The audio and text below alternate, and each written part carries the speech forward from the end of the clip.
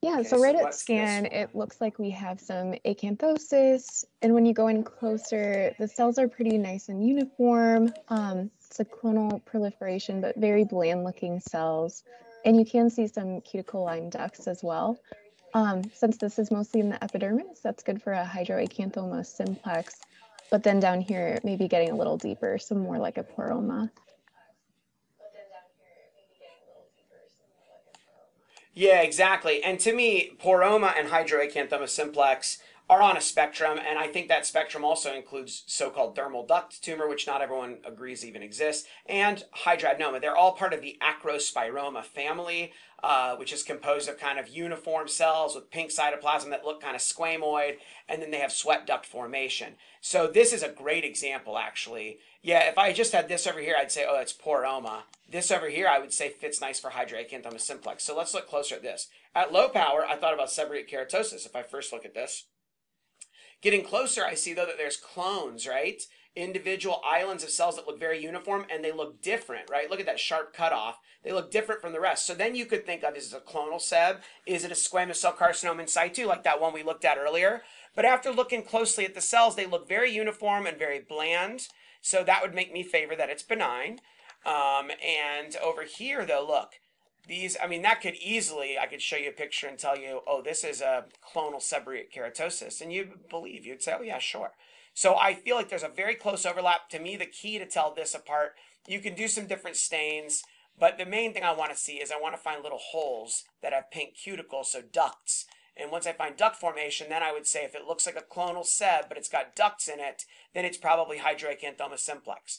If it begins to push down and get finger-like growth down into the dermis, then I would call it poroma. So I think this is a really good example that shows kind of both the poroma-like areas and the hydroacanthoma simplex-like areas. And here, the sweat duct differentiation can take a couple different forms. Sometimes it makes kind of cystic, dilated spaces with sweat secretion in the middle.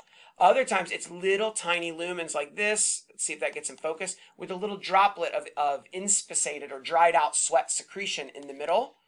And I think the best ducts are down here. Here's some more of those kind of dilated, branchy looking ducts. And then these are the perfect, that's exactly what you want. This is what you should burn in your mind as. This is what sweat duct differentiation looks like usually in poroma and colleagues and related entities. Perfectly round, punched out little holes, lined by a dense pink lining that we call the cuticle, and often with little droplets of secretion in the lumen.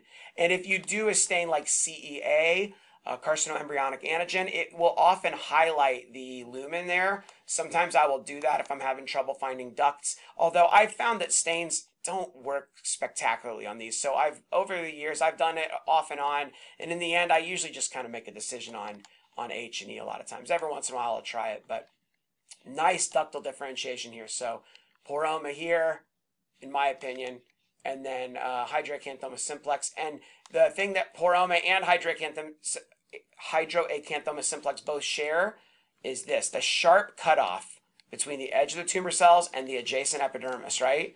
A few things do this. One of the other things that does it is clear cell acanthoma, right? So I think sometimes I'll think about, could it be poroma or hydroacanthoma simplex? Could it be clonal seb? Could it be clear cell acanthoma? If I just see this edge, obviously looking at the whole lesion here, I would not think about clear cell acanthoma, but that sharp delineation between tumor cells and adjacent normal epidermis, I think a very, very helpful clue for the diagnosis of poroma or hydroacanthoma simplex. So that is a really beautiful example of this entity. I rarely ever see hydroacanthoma simplex.